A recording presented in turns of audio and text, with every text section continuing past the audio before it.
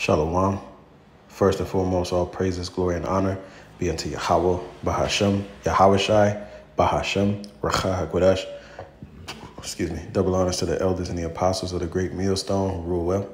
Salutations to the hopefully elect out there pushing this word in truth, in sincerity, and indeed. Your brother Chapatazah from the great millstone, Chicago branch, coming at you with another real quick, Lord willing, edifying lesson.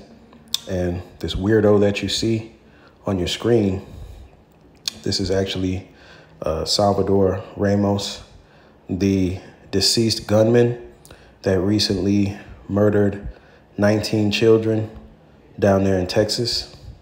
All right. And as you can see, this guy suffered mentally. All right. He suffered from obvious mental illness. Just didn't have it all there. All right. The Buffalo Bill spirit, for those who ever seen Silence of the Lamb, you'll know what I'm talking about when I say Buffalo Bill. All right. But yeah, this is the individual that stormed into an elementary school and murdered 19 children in cold blood execution style. Okay. Now, one would ask yourself, why in the hell would somebody that's not all there, how would they be able to get access to guns? You know, guns shouldn't be in this person's hands.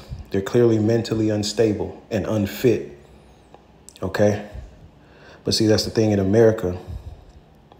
The way the society is set up is so that incidents like this can take place so that they can be justified in trying to violate your Second Amendment. All right. Your constitutional rights to own a firearm, to protect yourself against, tyranny. That's what initially the Constitution was written for, so that the citizens could protect themselves and rise up against any type of tyrannical means that the government would try to push on them. All right. And here we are just recently. You had another recent shooting out there in Buffalo, New York, where that Edomite, which just happens to be still alive, he ran into that grocery store and shot up like 10 people, I think. I forget. But, you notice the trend here of back-to-back mass shootings. And with this is going to come sweeping legislation, like I said, to enact more gun control. All right. And they really want it. What the elites want is to completely disarm Americans so that they can more easily usher in their new world order. That's what they want. OK, so that they can enact draconian measures with very little resistance. OK, or manageable resistance. All right. That's why they can do the things that they do in China, completely shut down a country. All right. That's why they can do the things that they do in Australia, shutting everything down, locking everything down. OK, ruling with the true iron fist. But you see that the elites, they can't pull that in America because Americans have guns. There are more guns in America. There are more guns owned by America. It's like there are more guns that are owned in America than actual Americans. All right. You have Americans. For every American, there's like 3-4 guns that Americans own. All right. And most of those Americans are Edomites. You better be sure. There's some Jake in there, some heathens in there, that believe in that exercise their constitutional right. But for the most part, the vast mass majority of gun owners here in America are Edomites, you so-called white people. And those are going to be the main catalysts in the resistance. Those will be the main ones that will rebel against the government. All right. And you better believe these Edomites, they're ready to die for their constitutional rights. You're not just going to take their guns, man. And so that's what's going to cause a very big mess, from what I foresee here, man. So they use incidents like this to play on the emotions of people so that when they come and make their speeches, people are going to be all in for very strict gun control. All right. And that's just another tactic of this devil. All right. It's the overlay for the underlay. OK, that's another one of his deceptions in order to gain mass control. All right. This is the book of Psalms, chapter 55, verse 21. The words of his mouth were smoother than butter, but war was in his heart. See, so they come on national television saying, you know, we have to protect our children. We have to protect the safety of Americans. And we need stricter gun control. All right. That's what we need. All right. They want full control over who owns guns in America and who can't own guns in America, you see. All right. Why? Because they're setting up a war. They're setting up another civil war here in America. All right. It says his words were softer than oil, yet were they drawn swords. You know, and like I said, they play on the emotions of people. They constantly show you images of deceased children that lost their lives to school shooters. And it brings people's guards down. They get allured into the trap. And then before you know it, bam. All right. Draconian, tyrannical rule. Before you know it, the government just has complete say-so. You have no more liberties. You have no more so-called rights. OK. You're no longer so-called sovereign. And this is really applying to the Edomites because, you know, you Israelites, you niggas, you never had anything anyway. All right. You never had liberty or freedom or justice. All right. This is really to those patriotic, all right, gun-toting, red, white and blue-blooded Americans. OK, that are willing to fight and die for their constitutional rights. OK, this is who this war is being stirred up against. All right. And you better believe Esau is not going to go out soft. All right. Esau is going to go out guns blazing. All right. But nonetheless, this is Proverbs chapter 26, verse 24. He that hateth dissembleth with his lips and layeth up deceit. See that? So, amen, this devil, he hates everybody that's not an elite. He looks at everybody that are not in the elite rankings of society. He looks at them as useless eaters, cannon fodder, good for nothing. All right. That's how he sees it.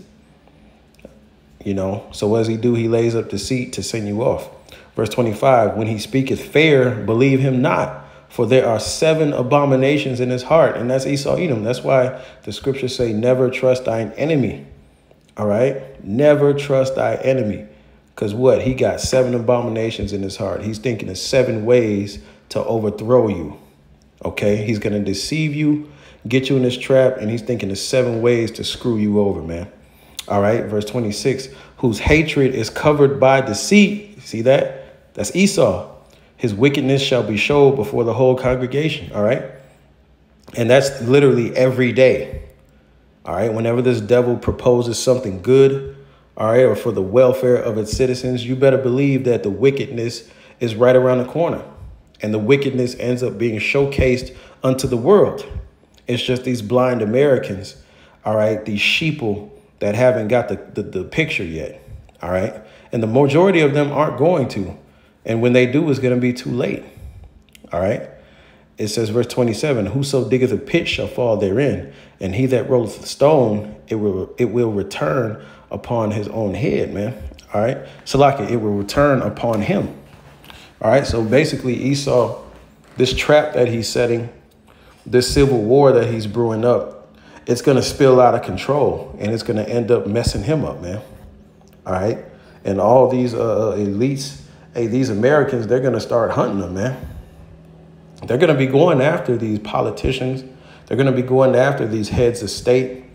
They're going to be going after high-ranking individuals in society, man. All right. These Edomites are getting ready to go all out. And it's going to be all-out chaos out here, man. All right. Now I'm going to finish. And this ain't going to be the last school shooting, man. And I don't really have to touch too much on that guy because, you know, man, he's all fucked up. All right. You know how YouTube is with the alphabet crew, right?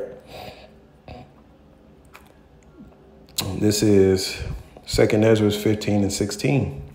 I'll start at 14. Woe to the world and them that dwell therein, for the sword and their destruction draweth nigh. And one people shall stand up and fight against another, and swords in their hands. All right, so these people are going to have guns.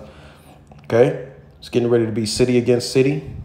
All right, realm against realm, gang against gang, militia against militia. All right, it's going to be all type of madness that breaks loose. Verse 16, for there shall be sedition among men and invading one another. They shall not regard their kings nor princes, and the course of their actions shall stand in their power, right? So when they start coming with this sweeping legislation for gun control, hey, man, these people are going to bug the hell out. All right. They're going to grab their guns and go out blazing. All these homegrown militias, they're going to be going against the police departments. Hell, some of the police are going to be siding with the militias. They're going to be going against the government, man. It's about to be an all out fucking melee out here, man. All right. Royal Rumble. All right. Just with a lot of guns and death, man. You better believe it. And there's going to be more weirdos like this, man, doing, man, terrorizing this country, man. All right. Brutalizing people. Because these people are mentally unstable. These people are dripping with demons, man. And they're walking around on medication with guns in their hands, man. Just doing all type of crazy shit. And it's going to bring about the civil war. Just you watch, man. It's finna get ugly out here. But, you know, the men of the Lord and the chosen elect are going to be straight. They're going to make it through all the melee and the madness. All right. And I pray Yahweh Shai keep us covered, man. So with that, I hope this was edifying. All praises and glory and honor to Yahweh Shem Yahweh Shai, Shalom, and Abba Ball.